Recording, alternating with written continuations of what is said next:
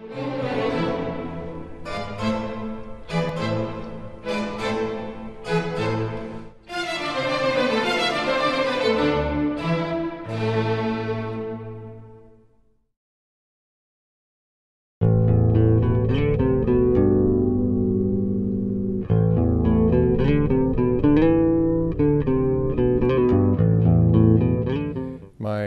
father's father came to Salem in 1889. He had gone to law school in Canada, in Toronto, and came with his new bride and settled in Salem. He and my grandmother on my father's side had 5 children, 3 boys and 2 girls, and they all were lawyers, as it turned out. Always troubled my mother because 1889 is somewhat pioneer state, but my mother's family that came from Pennsylvania, I think, and Missouri, settled in the around La Grande in Union, and they came in her forefathers and mothers came in early 1850s. So she is the real pioneer of the family, and it always rankled her a little bit when my father claimed well, he never did, but others. So my father was born here in town. My mother was born in Union, and I was born here in 1934, and my wife was born a year later here in town. And so I grew up and I went to Bush School, the old one they just tore down, and then Leslie Junior High School, which is on Howard Street, and then Salem High. And it was so long ago, it was the only high school in Salem at the time. It's now North Salem, but it was an old school. It is now an old school, a good school. So growing up in Salem was quite a thrill. I can remember some points. 1940, I rode in the Salem Centennial Parade on a float with gladiolas. I don't care for them since then.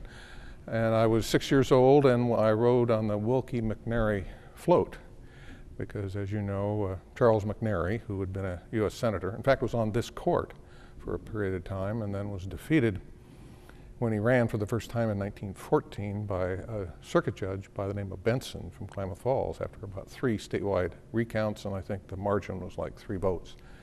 And then he ran in 1916 for the U.S. Senate and served until he died in office in 1942. But in 1940, he was chosen as the vice presidential candidate to go along with Wendell Willkie. And of course, they got trounced by Franklin Delano Roosevelt. So Salem was a great place to grow up.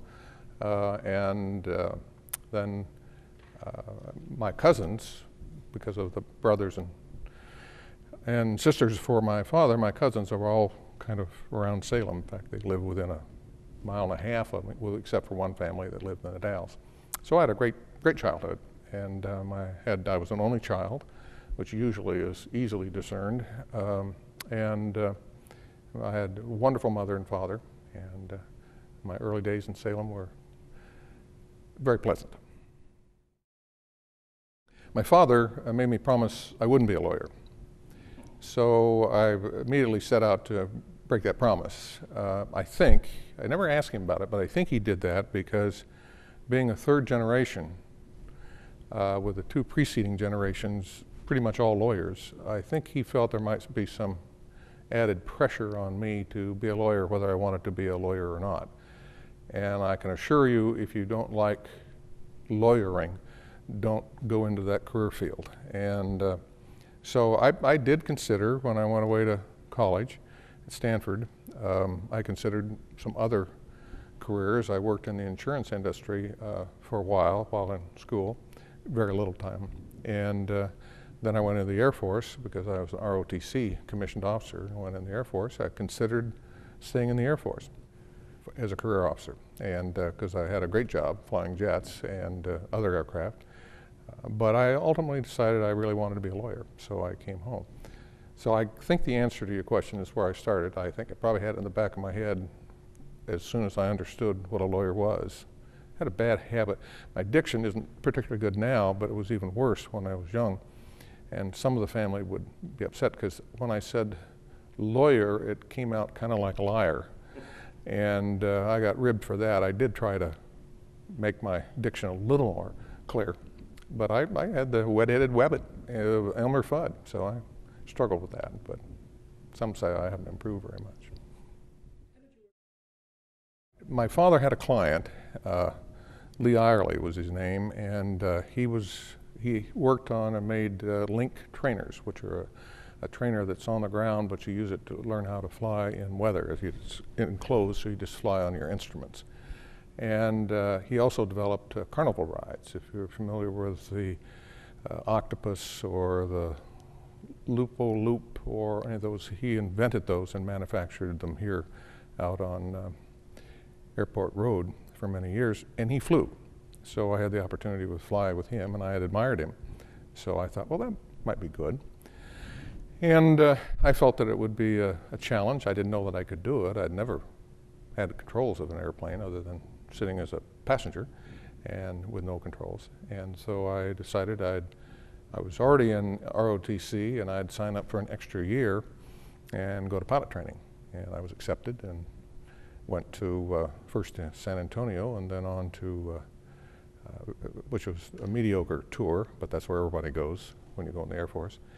And then I went to Tucson to live, but we actually flew out of an airport called Marana, which is 26 miles north of Tucson. Wonderful time. And then from there, I was assigned to Laredo, Texas, which is an experience, other than the flying, I would not want to repeat. And from there, because I didn't sign for 5 years, which was then a requirement, they allowed me to graduate and get my wings, but they sent me off to ground control intercept school in Tyndall, Florida. I'd asked for the West Coast. The Air Force misunderstood me. They thought I meant the West Coast of Korea. So when I graduated, they sent me to Kimpo, K-14. And that was after the war. I'll make my disclaimer. I went there in 1958. Thoroughly enjoyed flying and did consider, because at that time, the military pay wasn't particularly good, but the airlines were hiring anybody who wanted to leave the Air Force and become an airline pilot. And I thought about that, but I thought, no, I'd try law school, see if I could get through it, and I did.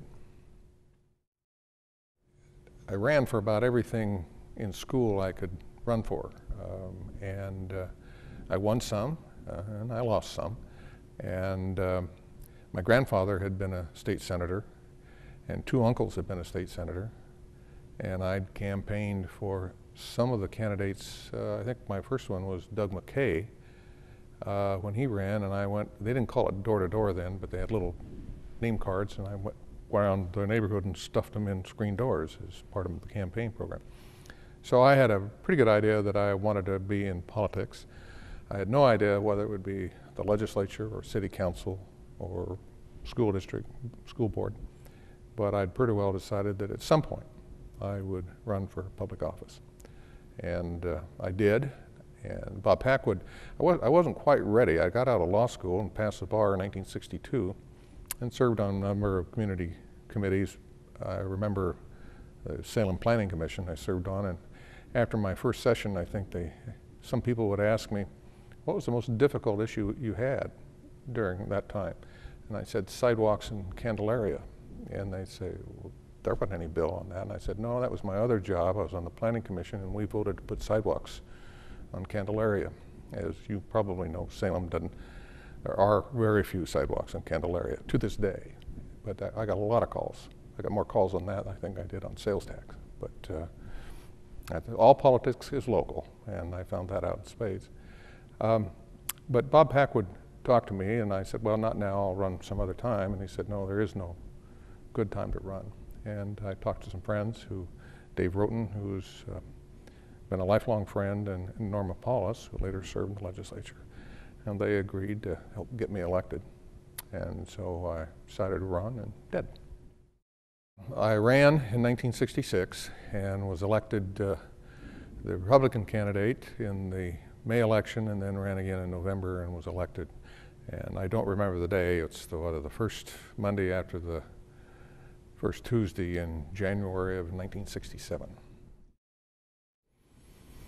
Well, I think I was impressed by Doug McKay. I didn't know him well. I was a kid, but he ran a Chevrolet dealership here in town. He had done very well, I think, in politics and in business. And then I would have to say my real role model in politics was Mark O. Hatfield, who I followed his career when he was Dean of Men at Willamette, and then ran for the legislature. And in a series of elections went from, you know the story, it went from state representative to state senator to secretary of state to governor and then to U.S. senator. Very decent person. I had known him for some time, had gone to school with Antoinette, his wife, and before she was his wife, and admired her. And so he was kind of my role model. And he and I are not the same, but I admired him, and I do to this day, as a matter of fact. Property taxes. And I think the income tax we got, if I recall correctly, and I may be wrong, of 1929 was called the Real Property Tax Relief Act. And the legislature struggled with property tax relief ever so long, and that it's now changed, but tax relief is still taxes. Probably always have been an issue in Oregon, maybe everywhere, and I'm assuming that will continue to be a major issue. Education was a significant issue. We had a creature called basic school support before the initiatives changed how we fund schools. And the goal was to get up to 50%, but I always thought it was interesting because the legislature had the responsibility of filling the reservoir, but the faucet tap was in the hands of the local school board. And so no matter how hard you worked and how much water you put in the reservoir, all they had to do was turn the handle and more went out. So we never really reached the magical 50%. And then the whole scheme has changed in how we fund. But it's still an issue, funding education. And it should be. It's a very important task. The environment was important to Oregonians clear back then, and business, to some degree at least, jobs. We knew that jobs fueled our economy, particularly because we're based on the income tax now and then. So income tax requires income, and that's why we get hit so hard when we have high unemployment, because no job, no income, no income, no income tax, no income tax, no general fund. Well, let me phrase it this way. People would ask, would I want to serve in the legislature again? I said, my feeling has been, and I have said, that if I could go back to the time I served, 1967 through 77, I'd do that. I have a competing job right now, but were I to go back, but that was kind of a golden time, I think. Society has changed, not just in Salem or in Oregon, but the whole country has changed. We're more cynical, I believe, than as a nation. Less trusting or more distrustful of government than we were 3 decades ago. And it's just an angrier society, I believe. And it wasn't just all peaches and cream back then, but the parties got along reasonably well, and we enjoyed working together, and we were partisan when we needed to be, but it wasn't the driving force that made the thing work. So I think the legislature truly reflects the population. And I think our population generally is less comfortable with each other than they used to be. My hope would be is that we do a better job, and this I speak particularly with the judicial branch because we are the silent branch. If we do a better job of informing Oregonians what it is we do and what our Constitution requires us to do. For instance, people will frequently write or say they overturned a law because of a mere technicality. Frequently that mere technicality is the Constitution. And to say that, call that a technicality, I think is a misunderstanding. And some very bright people have said that. So I think one of the things for all three branches is we need, I don't think they teach civics anymore. We just need a better understanding of the population, what government is supposed to do and how it operates and their role in it.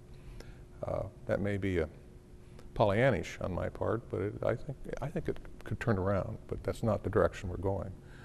The kinds of things that are being said about our current president, President Bush, you wouldn't hear talk like that 40 years ago. And I think that's unfortunate. It's just, we carp a lot. When we left the 1973 session, it became aware, the Legislative Administration Committee started, I think, in the late 60s, early 70s, and it kind of took over the continuing operation of the support services for the legislature. And it became obvious that there is a function within, to this day, in the legislature called engrossed and enrolling. And it's a group of people that pull together all the amendments and the bills. And it became apparent to those in Legislative Council that we're going to have to double the workforce because the workload of the number of bills and number of amendments was increasing. And so some of us thought the state of Washington was ahead of us in computerizing, if you will, what was therefore done primarily by hand and paste and scissors. And so we wanted to move into an electronic world, and the legislature as a body agreed and provided some money, and so we started to put together what is now called OLIS, Oregon Legislative Information System. And that was a great risk. We didn't hire, we had no backup, we had no safety net. We just had a job of creating a system from the time the legislature left in '73, came back for a special session on unrelated matters, '74, and approved our change, and by the time we came back in '75, we had OLIS up and running, which then proved to be a model around the country. I don't want to leave any impression that I had anything to do with the design or electronics. I can't even work my VCR, so I wasn't in that. But we did very well, and later we were able to recoup some of the initial investment by selling our system to other states that thought we had done pretty well. So that was a good turn. And it's the same committee also put together what I call the Legislative Assembly Media Project. I thought that was fairly clever to have, its acronym was LAMP. And being in the military, I thrive on acronyms. And so it's now, what, Legislative Assembly Media System, I think. But that was a real adventure because again, we thought we needed to get information out, and the information that was coming out was all commercial. And I learned things like, and I'd seen it happen, they would take pictures of the floor, and then the overvoice would tell the viewer what was going on. Well, they might be talking about, the overvoice might be talking about the death penalty, and they would have a shot of 3 senators laughing on the floor. The impression was that during this serious debate about death penalty, it was funny. Well, it was just a matter of the overvoice did not match the activity on the floor. And in fact, I even went to school. John Shepard taught at the University of Oregon in communications, a very fine teacher, and they ran a Friday and Saturday school on dealing with communication with television, and it was very interesting. Well, it's where the presiding officer wanted to put me, because as you're aware that, or most are aware that, first of all, the majority party gets to make the selection, and usually it's the presiding speaker or president. And I think when I was in the Senate, they thought it best to keep me busy because I was not in the majority party. And so I got quite a few. I think I had 7 committees the last year I served. Some of them I got because I wanted to get them, and I had agriculture my first year because Marion County, the county I represented in part, was heavy into agriculture. And I thought, well, that'd be a good place for me to be, to represent my constituents. I was on the Fish and Game Committee because the then Speaker, Monty Montgomery, had a good friend that was Wally Martin, I think his name was, from Grants Pass, who was a great hunter and fisherman, so a fisher. And so he thought, well, it'll be a good place, confusing the name, so I got on that committee because I was misidentified. And so I don't know all the motivating, but I enjoyed being on committees. I tried not to restrict myself on any particular area, but judiciary and education. I don't think I ever served on the tax committee, but they were generally areas with which I had some familiarity. And it's easier when you don't have to start from scratch. I don't really know. I've not, whether it's now on the bench or in the legislature, I don't have notches on my revolver handle. I enjoyed the participation in a variety of things. There are things that I think, and I'm probably missing some, but participation in the beach bill, the bottle bill, and first time I voted no on the bottle bill, and then I moved over to the Senate, and in '71 I voted aye, and I think it's a good bill, was a good bill, good law. And the beach bill was kind of fun. When I was in law school, I kind of studied the Oregon-Washington Compact up until, late 50s, early 60s. The boundary between Oregon and Washington was mid-channel of the main channel of the Columbia River. And then once the Columbia River took a big run north, and it came over in what they call meets and bounds, or survey measurement. And because they were building so many dams and they were having workers' comp, I'm told, workers' comp claims, they didn't know whether they were, it depended which way how far the river moved north or south as to whether you were in Oregon or Washington. So they decided to survey the main channel as it was in the 50s, and then by putting down survey calls, then that became, and is today, the boundary between Oregon and Washington. Oddly enough, the legislature never changed the county boundary at least they haven't. I don't think they have. So the county's northern boundary in Oregon is still the main channel. So you may, I think, you can literally be in Oregon and not be in a county, and you can be in a county that really is now in Washington. I haven't followed that up, and no one's interested particularly. But that came to help me when we had House Bill 1601, which was the beach bill. Because we started with defining what the beach was, but it was, vegetation became a very important part. And for some time, that was when the vegetation ended, then the rest of it was beach. And of course, Oz West had earlier declared in the early part of last century that wet sands were state highways, and so those were under the public's ownership. And the beach bill said, no, we're going to go up to some point. The vegetation line was going to be beach property, state property. And the concern was, of course, some could pull up the vegetation, which might be grass, and vegetation's always been an interesting thing along the beach. To keep the sand dunes down, they planted a lot of grass in the CCC area, I think, to stabilize the dunes. So we learned that you can actually move the vegetation forward or backwards. Calling upon my experience with survey calls, I suggested that, and I certainly wasn't the major driver or drafter of the beach bill, that rather than going on the vegetation, we see where the vegetation is, or pick a line, and ultimately the legislature picked the 16-foot line.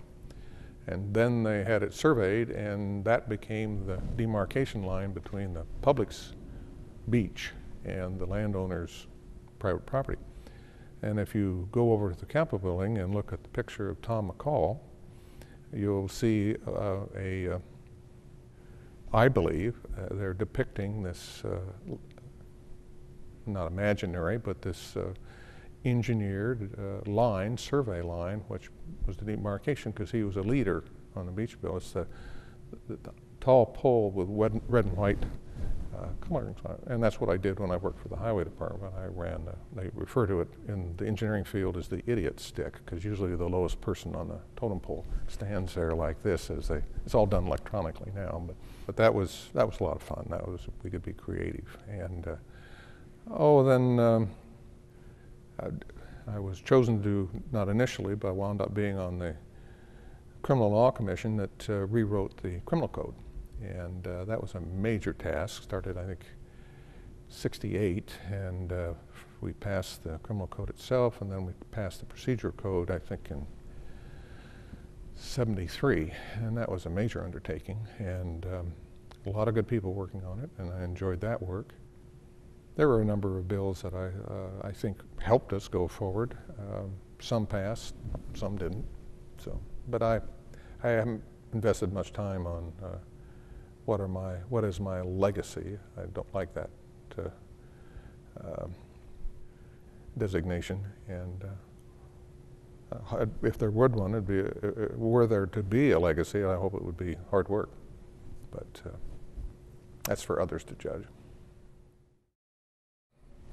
I resigned from the legislature, from the Senate, on October 21, 1977, after Bob Straub had appointed me, and was sworn in as a Marion County Circuit Judge in the morning of Monday, October 24th. That was a Friday to Monday.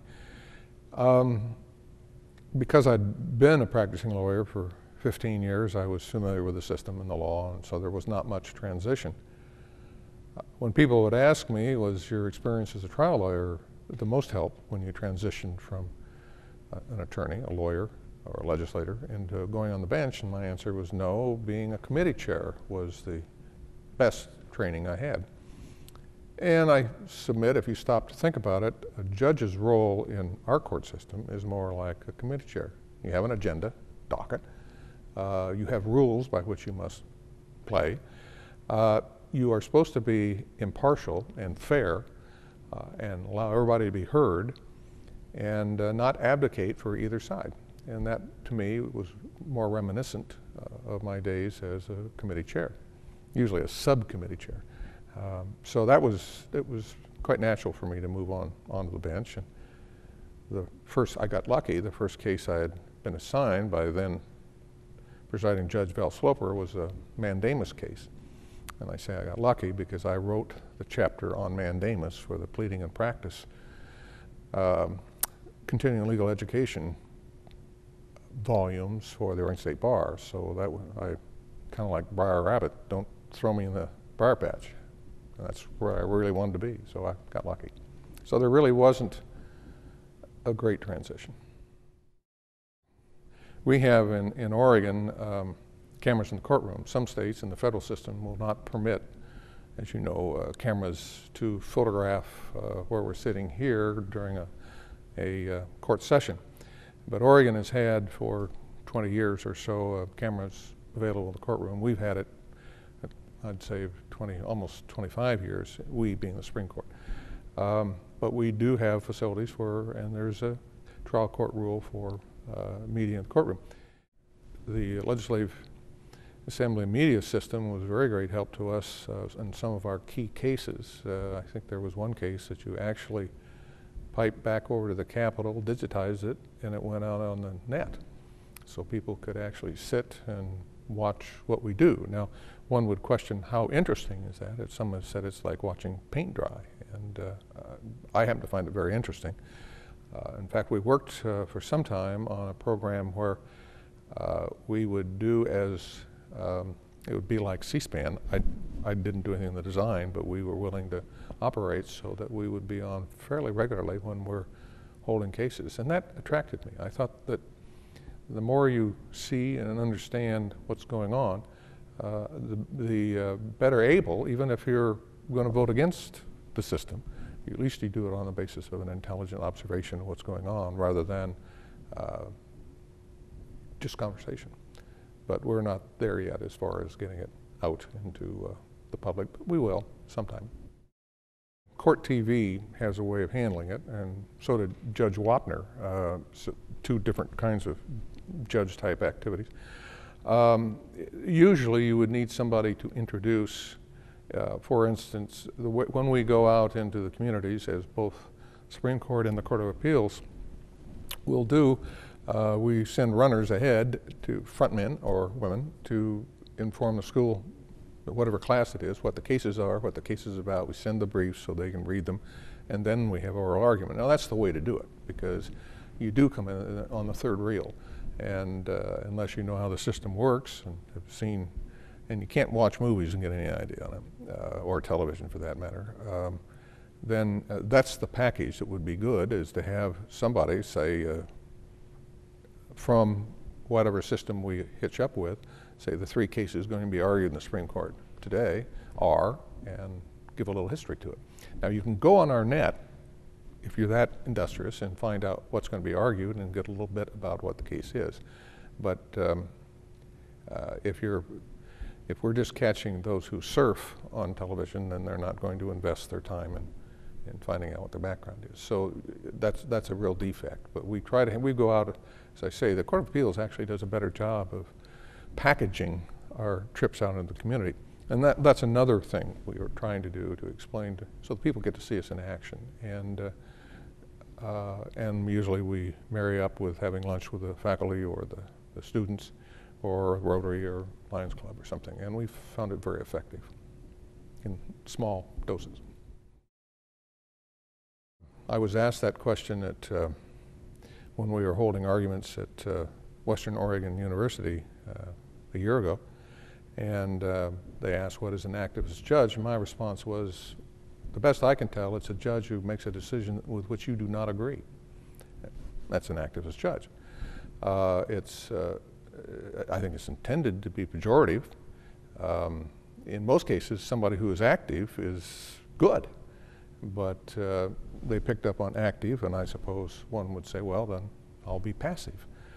And that's not what they mean. So I am a little troubled by that because it trips off the tongue too easily, particularly in Congress. And I'm not sure the biggest hits the courts have taken is for not taking action. And that's hard to say how that could be an activist judge if it has anything to do with activity or motion or anything else. So that's a concern for Oregon and all the states, and particularly in the federal system, because they have folks that are very outspoken against the federal court system. A corollary, I don't know what people mean because they never define what they mean by activist. It's a label. Another one you hear is that the judges are acting like legislators, mini legislators, writing law. Well, to some extent, it's true in a sense that we do write law because our interpretation of what the legislature writes becomes the law. Our mean the Supreme Court. Or the Court of Appeals if we don't take action on the case. So there is some truth to it, but I think to a person in our Oregon court system, we're aware that the legislature is the policymaker, as led by the governor or as assisted by the governor, but the legislature is the one who makes policy, and we do not. And in fact, I think if you looked over the Oregon reports, which are where we publish our opinions, in the last 23 years or so, the only time you'd see the word policy would be when we're talking about an insurance policy or a board of directors policy or something else. And we try very hard not to make policy. And it's very easy for me, having served in all 3 branches, only a little bit in the executive as an engineering aide too, for the highway department, then bridge division, and then in the legislature here, I understand the roles we're supposed to play, and our role is not to be a legislature. And we try diligently to stay in step with that. And I think that was true when I was a legislator, although I remember getting quite angry with the Supreme Court from time to time when they would overturn one of the bills I had worked on. So I understand the tension, and the whole system is designed to have tension so that we have a balanced government, and we do, I think, in Oregon. It comes in 2 categories. One, I like the work. I liked drafting bills, drafting law. I liked trying to persuade others that my viewpoint was correct, and that was a lot of fun. And of course, that's pretty much what you do in the courts. You write opinions and then try to persuade your colleagues that your position is the correct one. And I like to read, slow reader, and I like to write. And so both worlds were compatible to somewhat to my skills. And I enjoy the work. The other part of it is they're both people activities. And you'd say, well, yeah, maybe the Chief Justice job is people. but the other 6 are monastic, and that's true. That when the first 9 years I was on the court, I was what we call an associate justice, somebody other than the Chief Justice on the court. We have 7 on the court. And I would spend days, I'd only talk to my law clerk or my judicial assistant, my secretary, because that's what you do. And you come in at 7:30 or 8 and stay till 6, and you read and you write and you think. Fun, but it lacked a people side of it. But for the past 14 years, in this position of Chief Justice, you're also the administrative head of the state judicial department. So that requires me to go out and be with the people, and I love it. I love being a circuit court judge because you'd be with the lawyers and the witnesses and the parties and the staff and all this sort of stuff. I knew it was going to be monastic when I came up to Supreme Court. I just didn't have an awareness of how monastic it was going to be, and it's pretty quiet. But so I happen to like the kind of work. I'd love to have been a mechanic, but I'm not mechanical. And when I was small, I wanted to be a steam shovel driver. And that shows how old I am, because they literally were driven by steam, the earth movers. And now, of course, they're power shovels and backhoes and all that stuff. But that's the kind of work I wanted to have, I wanted to do, because I love being outdoors and I didn't want to wear a tie. Well, I obviously made a couple bad turns on my way to adulthood, but I really enjoyed it. It's good work, and the colleagues I've had in the legislature and on the court I've been very fortunate in whatever group I gather with. I have some really good people to work with, and that's been fun. The human being has a capacity to do atrocious things, and some of them require us to read them and become familiar with what happened. For instance, parental termination cases are extremely difficult, because usually the parent has either abused or neglected the child in order for the state to come in and say, we're going to take away your parental rights, which is an ultimate horrible action. For anybody to lose their parenting rights to their child, in my view. But after reading some of the transcripts in the trial, or sitting in the trial and having the testimony of how cruel and how satanic we have a capacity in our human beings to react, those are very painful, and they haunt me. But that's part of the job. It's a little less here because I wasn't getting live testimony. We'd get it in transcripts, and if you get tired of it, you just set it down and do something else for a while. So yeah, there were parts I didn't like, but for the most part, they pass. We go on, and I did a lot of, when I was in the trial court, did a lot of mental hearings. ORS chapter 426 is for mental illness, and 427 for mental retardation. And because in those days we had the state hospital here and we had Fairview, the certification or the hearings to determine that somebody's mentally ill and will be institutionalized fell on the circuit court judges. And some of those were very sad as well. So yeah, it's the cases that sometimes were really troubling. But for the most part, it's been good. I had hoped at one time that maybe position myself and be governor, but the reality, I was practicing with my father and uncle, and my uncle had been a state senator, and that was going fine. And in '74, my father died, and my uncle retired the next year, and so there was nobody to cover, as there had been before, and it became obvious to me that I would not be able to continue part-time in the legislature. I'd need to find some permanent work. We had 3 children, and I felt it necessary to go on, so that kind of interrupted any hope of going into going to Secretary of State, or then going up as my friend Mark Hatfield did. And I'm not sure it could be done today. It's been tried, but nobody's been very successful. Nobody has matched his ascendance. That was perhaps a wish I had that never matured, but I'm not sure today all that neat a job. My friend Ted Kulongowski's in there, and I think doing a good job, but it's tough. It's an angry crowd out there. First of all, before I got in the legislature, most of my time was spent going to school and Air Force, and so I hadn't really followed closely exactly how the legislature operated. And in an ideal world, one of the remarks I would make would be, in an ideal world, if you're right, everybody's going to know it, and your bill will pass. And then I found out that about 10% of getting a bill passed is being right.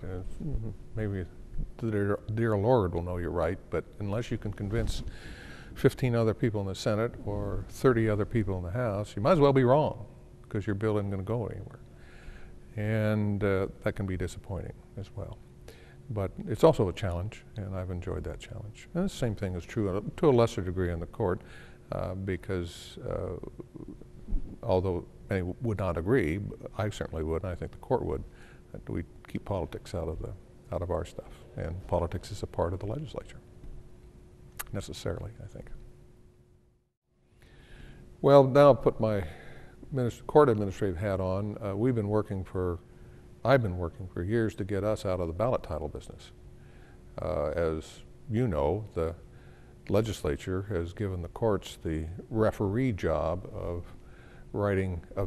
reviewing the ballot titles that appear in the ballot, on your ballot. And so that's been a function, not necessarily because they trust us, but they distrust us less than other organizations. And we've been over there trying to get them to let the Legislative Council do the work, because a good hunk of our workload, it used to be, it's diminished now because we have changed the law on what this court's responsibility is on ballot titles. But an inordinate amount of our time was spent on, because it was at the front end, and you'd have 160 petitions turned in the Secretary of State. They all got a ballot title, and not all of them came to us with objections or petitions for review, but a goodly number of them did. And so we were spending, I thought, an inordinate amount of time, and we tried to get a change so somebody else would do that kind of work, and we were unsuccessful. But with help from Phil Schradel and the Attorney General, Phil Schradel was the Assistant Attorney General, and Keith Garza, who was the lead staff attorney, they were able to convince the legislature to make some changes, and so it has lightened our load. We're still in the business, but it's not as nagging as it was for some time. So yeah, on the administrative side, that we still have some room to improve. I really have been, the old days I'd say privileged, and common phrase, been blessed to have served with some very fine people. We had an entering class of our party that were members that were first elected in 1966 and served in the 1967 session. And they were, I think about half of us are still living, but they were a group of 11 or 12 of really very good people. And we all became friends. And some of them are still lobbying or doing whatever else there is. There was one thing that I thought was, when I was majority leader, our party had 38 representatives, and the other party had 22. It was referred to by some as a stomping majority, and we tried to make it democratic with a small d. But the wheel turned, and in my last session in 1977, I was at the other end of the majority-minority, same party, but we're out of favor. And so we had 6, and the other side had 24. And that was different. If I had a choice, I would be in the majority. That's more fun, get more things done. But in fact, one time I had remarked that it wasn't too bad having only 6, because Ma Bell had given us a caucus room, and when we shut the door, the fan started and the light went on. And so, tracking a phone booth, somebody in Klamath Falls heard about us, so they sent a photographer up and took a picture of the 6 of us crowded into, like, the idea came because everybody was trying to get, how many college kids could get in a Volkswagen? So there is a picture, it's very dear to me, of the 6 of us who were of the party, and all crowded into it's actually more than one phone booth. It's the south side on the Senate toward the back, seen those phone booths, and we were all state senators at the time, obviously, and it was Vic Atiyeh and Tony Meeker and Ken Jernstead and George Wingard and Bob Smith and me. And that was a nice group of people. I was glad to be associated with them then and associated with them now. And Ken is a remarkable person. He's a former pilot and flew for Chenault in China before the war really broke out for us. He was a flying tiger, a remarkable man. And all the others are all remarkable people too, so it's fun. Liking to be with people. It's not so important maybe in the job I presently hold, but I think for a legislature, if you really don't like people, that's probably not the job you ought to seek. And I think that you have to have a pretty good guidance system on what it is, how you're going to react. I remember one of the things I learned was my first session in 1967. I tried to figure out what would be the best for my constituents, but more importantly, how were they going to like me so I could get reelected? And I found that that's not a very good way to proceed, and because you become a win indicator. How am I going to vote today? Whatever will serve my interests best, not necessarily my constituents, or my county, or the state, but what will be good for me. And I found I figured that would ruin my legislative session anytime. So I'd rather burn out in 2 years making the best decision I can make on the best information I have. And if I get thrown out of office, I'm thrown out. I wouldn't like that, but rather than trying to figure out where the crowd is going and get in front of it. And it's the difference between being the commander of a unit and being the guidon bearer. I don't know whether you know the guidon bearer. It's the one with the little flag. If you didn't know how military units march, you might, because he's out front, out to the side, you might think he's actually leading the parade. He's not. He's looking out to the side and staying in front of the parade. And I chose not to be a guidon bearer. So, and I think that's the right choice. A little risky, I grant. I think you'd have to put the environment at the top. We just live in there was a book written in the 60s, I think, called, I shouldn't have brought it up, I couldn't remember it, Eco World, but it's the Northern California and Oregon and Washington and Idaho seceded from the United States and set up its own government because we had a different view of how we should shepherd our natural resources and how we deal with our water and our air and everything else. That's part of it. So it's not just Oregon or the Valley. There are beautiful spots all around Oregon. But we've been blessed by a wonderful environment in which to grow up. And we've had pretty strong, our immigration has been pretty strong, pretty rugged individuals that work hard to do things and make things grow and do well that way. And that's carried on, even to our modern immigration. That's made us a little different than others. And also we have a kind of a tradition of being individuals. And we try valiantly to do things our way as long as it's within the law and the Constitution. I'm pretty proud of that. Part of this is the independence we have. A show of hands of people that don't have to pump their own gas. But there are two of us. There are 2 states, I think, now. Oregonians, and I love it, just love it. Oregonians, just don't count on Oregonians to go down the same path. They will, I hope, be brave and thoughtful and make a choice and move on that. Obviously, it would depend on the subject we're doing. Frequently, if not constantly, consult both the federal and the state constitutions because that's the framework within which we operate on any law.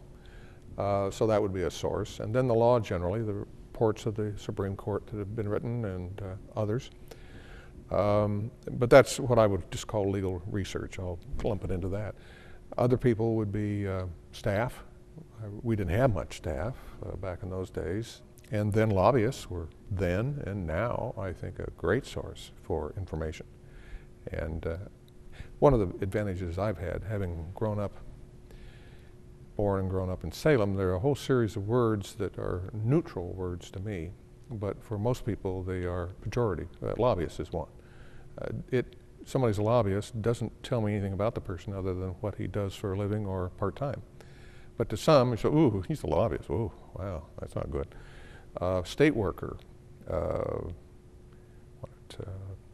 public defender, a variety of other things have a cachet, as they say, that is negative.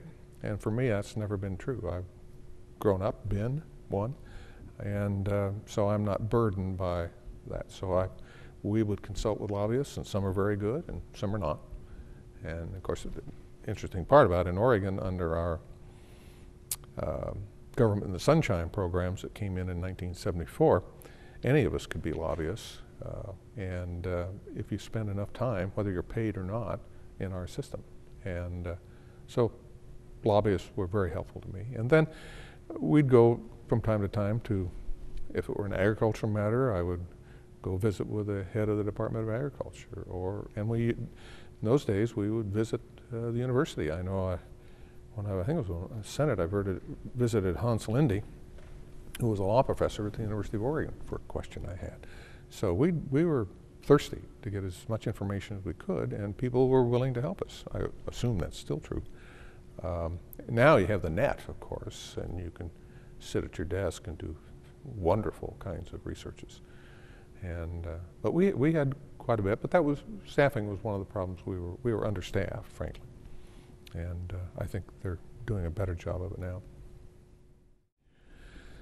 I think it is a harder place to govern, and I think it in part is what I mentioned early on was that the cynicism and the lack of understanding and the distrust. I'm from Salem and I'm here to help you just doesn't ring true. And I don't know that it ever did, but I'm from government and I'm here to help you.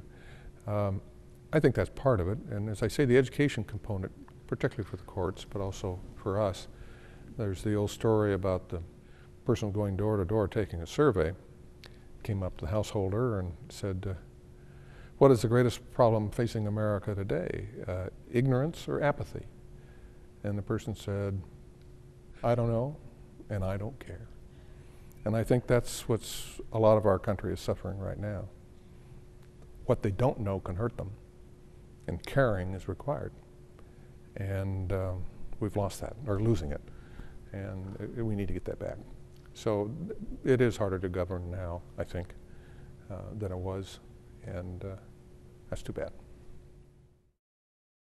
Oh, clearly now it has a huge effect. It didn't have much when I was in the legislature. We've had it, since 1906, and but it has had an effect, obviously, because when it was changed so that the people generally can have a legislative function, it changed how we operated. But I would guess it was well into the 80s before it became so popular to go to the people with initiatives. And that has made a great change. And some maybe for the good, and I think some for the bad. But it certainly has altered how we govern ourselves and changed how the legislature can deal with it. And that's, I preferred the older model. Maybe that's because I'm old, but I preferred the older model than the current model. But it has made a change. I think everybody would agree to that. We had the practice, we had the law to do it for decades without much change, but it's been quite active. Well, there used to be an old rule, I think it was a Robert Packwood rule, that if you don't like to ask for money, don't run for public office. And I had a slight twist at that, and that is if you don't like raising money and you can't find a friend who's good at raising money, you probably ought not to run. And So I think my advice would be is do you want to make the commitment in terms of time? And if you are a married woman or a married man, what kind of support will you get from, because it'll be hard on them, the spouses and the children bear a significant load that the legislator gets the glory and the folks at home have to pay the dues. So make sure that you have the families with it, and then put together a good team to do it. And that would be my advice. Now, you know, whether that would work as well today as it did then, there is more emphasis on money, as we all know. Campaigns are very expensive. I set the record in Marion County in that year I ran, and I spent $4,500 to get elected to the House of Representatives. That wasn't the record by much, but usually that folks would spend a lot less than that. But that was a long time ago. Well, I think the ability to deal with people, to reason with them. I think control your emotions so anger doesn't work its way in to a conversation. People skills. Well, as I think in part explained in the Federalist Papers and some of the other documents at the time, it was created to have a balance of power spread across three entities: the judicial, the legislative, and the executive, and the checks and balances. I think it was designed, I believe, I've read, that it was designed to have this tension, and then after John Marshall completed the loop in Marbury versus Madison, where it was made clear that the U.S. Supreme Court could literally declare unconstitutional actions of the Congress or activities of the executive president, that now we work and we have to work with each other, and I think it works to the benefit of the people. And Oregon adopted in 1857, when they came to Salem to write an Oregon Constitution, they decided to create the same balanced government. And then it was approved by Congress on February 14th of 1859 and became our Constitution. Well, I don't know how unique it is. When I was in the legislature, we would occasionally have national conferences, National Conference of State Legislatures, I think. They're different because the legislature actually does have a persona. For instance, when I was majority leader in the House, in part because we wanted to look at the computer system, I went to the state of Washington. And the position on the sales tax, the Republicans in Oregon were pushing the sales tax, and the Democrats in Oregon, in Washington, as I recall, were pushing the sales tax. And I always found it remarkable that something as fundamental as taxation would change as you went over the Columbia River, and by party.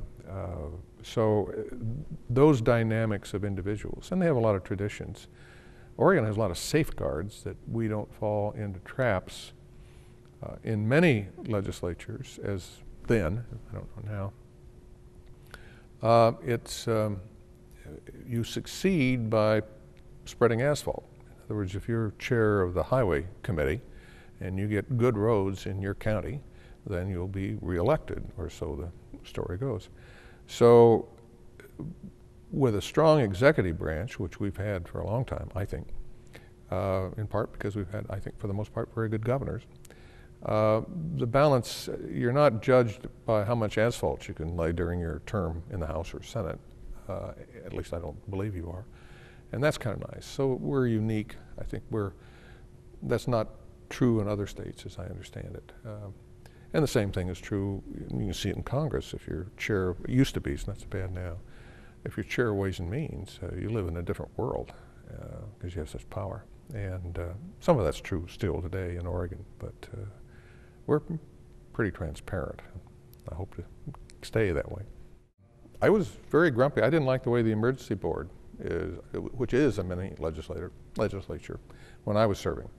And it even got to the point that the regular legislature would fund the emergency board without designating, as I recall, without designating the just a pot of money, and then that legislature, and then the emergency board, which was not representative, one person, one vote in any sense, and it was the inside group, and they would make decisions that really should have been made by the whole legislature. Now, part of it could be written off as jealousy, I suppose, because I was never asked to serve on the emergency board, so I was always on the other side of the fence looking in. But I supported when Dave Fromar and Hans Lindy, a colleague of mine on the court, it wasn't at the time, obviously, but supported the idea that the Senate would become a full-time Senate and the House would be part-time as it is now. That got nowhere. I even considered a unicameral legislature before I was elected that Nebraska has. I thought, well, that'd be pretty good. Then you'd only have one body and it would cut costs. And then I started looking at some of the legislation that was coming out of a unicameral legislature and decided, no, there is a reason why you have an upper house and a lower house. And so I abandoned that idea. Full-time legislature, we may have to go to that, but the whole complexion, when I was first there, everybody assumed that most of the legislators were lawyers, and of course that was not true. Most of the legislators had a agricultural background. I mean, the majority, not most, but a majority. The biggest representation of an occupation was ranchers and farmers. Then after the law, the Constitution was changed so that school teachers who are part of the executive branch could also be in the legislature. Then it shifted, and by the time I got there, a large number of, I think right behind agriculture was education as the career. And the lawyers have always been relatively few, and there are even fewer there now. And a lot of the people, their whole work is the legislature. And that's, I'd hate to see us leave the part-time legislature. Those are still connected into the community because they're earning their living in the community. But time may have come that we're just too much to do and we need to pay them a good amount and go that direction. When I first got there, all the, with the exception of the senior officer, speaker, and our office was on the floor of the House. And you recall, the desks were built for people in the 30s, and they're much smaller people than many of the people now. And it used to be a common practice when you'd pull out the desk, you'd pull it all the way out because they're short, stubby little desk drawers, and then the little breadboard. And so it was at least once every session somebody would pull out, not just the secretaries, it was frequently the legislator, pull it out, and then you'd hear this clatter as everything fell to the carpet. And also, many of us couldn't sit under the desk because cut you off. Your knees wouldn't fit under, so you'd learn how to sit sideways or not put your feet under that desk. So we didn't have much of a staff, and I recall that in '67 there were 27 typewriters in the room now. I think it's one of the party's caucus rooms off the floor, and they were all manual, and that's how we prepared everything we did. And that changed rapidly because the ability to, going into electric typewriters and then into all the computer things changed how we do our work. And we have a stronger legislative council. We created the legislative revenue staff because we were depending upon the governor's office to give us the figures. And of course that was an executive branch, and we were worried that maybe we couldn't follow it quite as well as we ought to be able to or stay with it, so we created that. So we created a staff, and they became very good at advising us on the material things, not the political things, but the material things. Dick Eyman, who recently passed away and was Speaker of the House, and we didn't have enough committee rooms. I referred back earlier that we literally had, our offices were on the floor. So we needed hearing rooms because we had a lot of people, not as much as they have now, but we had a number of people who would come and had to stand out in the hall. So I don't know who had the idea, I did or Iman did, but one of us had the idea that we would build an underground hearing complex under the Waite Fountain, which is well, still is. The fountain was ugly. It was the fountain that looked like a big bathtub that was due west of the Capitol building. And we would have it excavated and build a series. They even had some drawings on it. Well, that got picked apart, dungeon and all this sort of stuff. Interestingly enough, that idea survived, and now we have a parking structure in the front for parking. I don't think I'd care to have a meeting in there. It's pretty dank and dark and whatever. But so Jason Bowe, who was an extraordinary fine, he and I didn't agree a lot, but he was an extraordinarily fine administrator and was president of the Senate. And I think Phil Lang was Speaker of the House. And the legislature moved, and by the time we left in 1975, they'd agreed to build wings to the Capitol building. And so as we were leaving, they were taking out the camper down elms that were back in the parking lot, are now been moved around the campus. And I think it was a Todd Construction Company from Roseburg got the initial contract. So we left with the old Capitol building in '75, and we came back to the new Capitol building with the new wings in January '77. Amazing. They were designing I think the second, third, fourth floor while they were excavating for the first floor. Not revolutionary, but it was on a fast track. The Legislative Administration Committee then worked with the architects and the interior design people. So I admit to some of the legislators those horrible colors in the wings that they were really good, hot in 1976 and '77. That I still like burnt orange. That lime green was ghastly to begin with, as it is, and that purple is horrible. The interesting part about it, and as I age, getting up out of low sitting chairs is really difficult, and those couches are just horrible. They're too low. But the thing that's interesting, they have lasted now over 30 years. And there are a lot of pieces of furniture you can buy that wouldn't even last half of that. And maybe that's not good because they're still there and still causing people trouble getting out of the chair. But those horrible colors were just, I didn't vote for it, but I was on the committee. Some of our funerals, Tom McCall's funeral and Bob Straub's funeral, and some of those were, the legislature did itself proud by, well, the state did itself proud by honoring those two gentlemen. And so there's some very good times. One I do remember, my youngest son and my wife were up in the gallery when I was in the House, and when Stephen saw me, he said, "Hi, Dad." It was during a session. And he got thrown out. The sergeant at arms went up and dragged my red-faced wife and our son out. But somebody else went over and had the privileges of the floor extended to them, so they came and joined me at the desk, so which was even a bigger thrill for our then 4-year-old. And so it's been fun. Well, I was there. Governor Hatfield left just as I got there. I'd worked with him in other matters. So I worked with Tom McCall and then Bob Straub. Of course, I served with Vic Atiyeh, but I served under Vic as well because he appointed me to the Supreme Court. And then, of course, the other governors, but I didn't serve on them. I was here by that time. So, yes, simple answer to the question is yes. I think the word bickering comes to your mind that, and we used to have squabbles.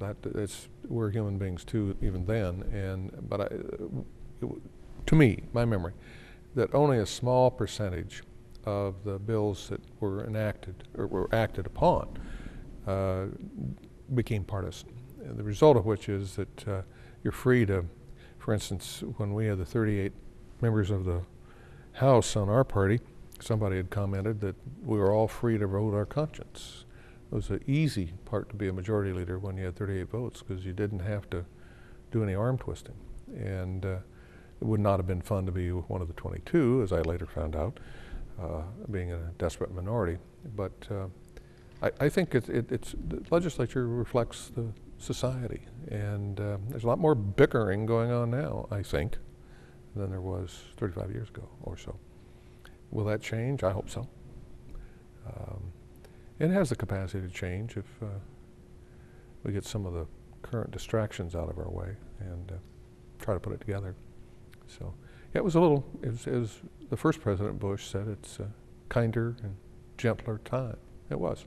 But it was nationally that way. It wasn't just Oregon or the legislature. We can't claim no credit for it. We would meet with McCall. McCall had Ron Schmidt as his PR person and Ed Westerdahl as his, they now call him Chief of Staff.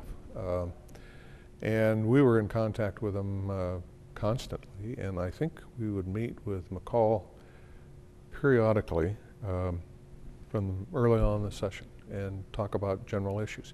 And occasionally we'd get a hostile call from the governor's office saying, I want to talk to you folks right now.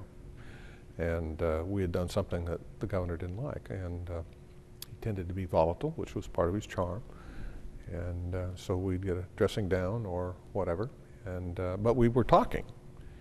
And the same was true with Bob Straub, and I'm sure it was true with Vic. And then I kind of got, I don't know whether, I'm very fond of Barbara Roberts, but one of the things I've heard is that she didn't keep up her personality is wonderful. She's just, with her people, she's just grand, but she didn't keep up the relationship with the legislature. You may recall she vetoed the legislative budget, and her husband Frank was sitting in the Senate at the time.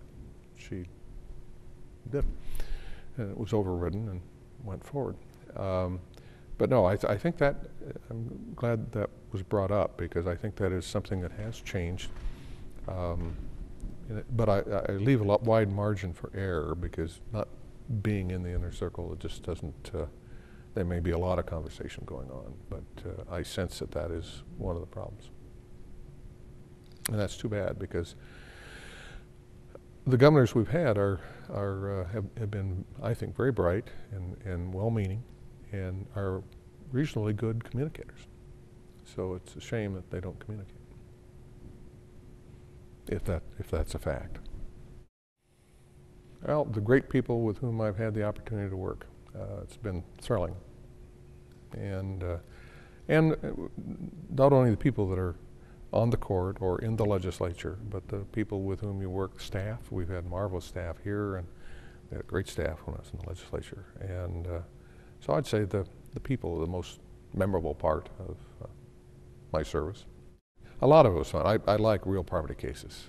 As I mentioned earlier, that we don't get many here because the law is pretty well settled on adverse possession and contracts for sale of property and this sort of stuff. But there were three of us on the court when I first got here. Bud Lant, who was the Chief Justice, and Bob Campbell, who was another colleague, and I, and we'd all gone to Willamette, and we'd all taken real property, but we didn't have the same teacher. But we all loved cases with real property in it, meets and bounds and surveying, monuments, and all that sort of stuff. We didn't get many, and the joke went around the community, the legal community, if you put a map in it, those three would vote to take the case.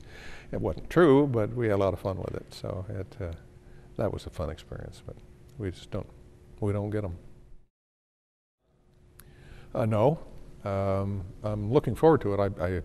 I think I will squander it, because I retired from, I was on active duty, then the reserve, then the Oregon Air National Guard for a total of 34.5 years, and that meant that Tuesday nights or weekends or 2 weeks in the summer were pretty well occupied with the military.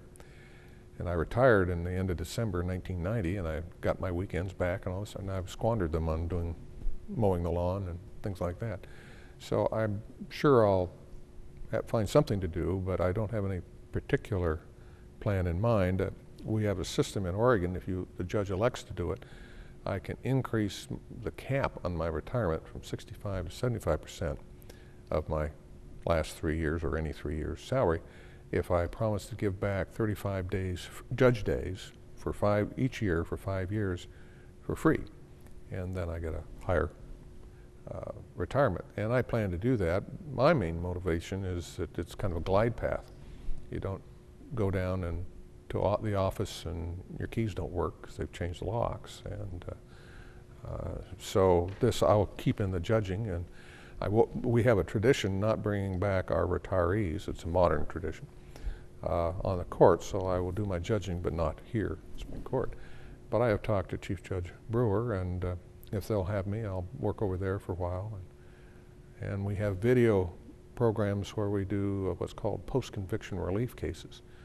And so they're situated now in the tax court, the judge and the attorney general, and then the lawyer for the incarcerated person usually is at Snake River over in Ontario, or Two Rivers in Hermiston, or wherever it may be, and conduct hearings on post-conviction. So I'll be doing some of that. Some have encouraged me to go back to the trial court, and I'll have to get I very well may. I haven't made the decision yet. It's been 23 years since I've been there, and somebody said, well, I said, I'm worried I can't keep up. And they said, oh, it's like riding a bicycle. I'm glad they didn't say like riding a horse, because I never could ride a horse. Bicycles, yes. Horses, no. It's only for 5 years, and depending on what the needs are of the court system, you can burn them all in 1 year. It's like 170 days or something like that. And then you are totally free. But I'm kind of looking forward to, because they'll send you around to the state wherever the need is. And my predecessor had a list of, I think it was 17 things he wanted to do when he retired. And that's probably a good idea, but I don't have a list of 17. I've been doing them as I went along, I think.